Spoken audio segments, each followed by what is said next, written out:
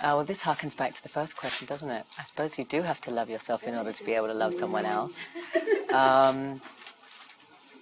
Love is as pure as it can be when it begins. And I see that in my children, and I learn that every day. Their innocence and the way that they love and the way that they forgive. Love is about the commitment to be in the moment, and it's really hard for us to be in the moment, so we stray and we're so distracted, and we would be able to commit better and more healthily and love more healthily if we could just stay in the moment and be more present with the people around us, and the quality of our love would improve exponentially. And also I was told recently by my mentor that love needs to complete itself, and the reason why we have this yearning to find someone to love or a life partner is because we feel that there is an opposite out there for us that will help us feel.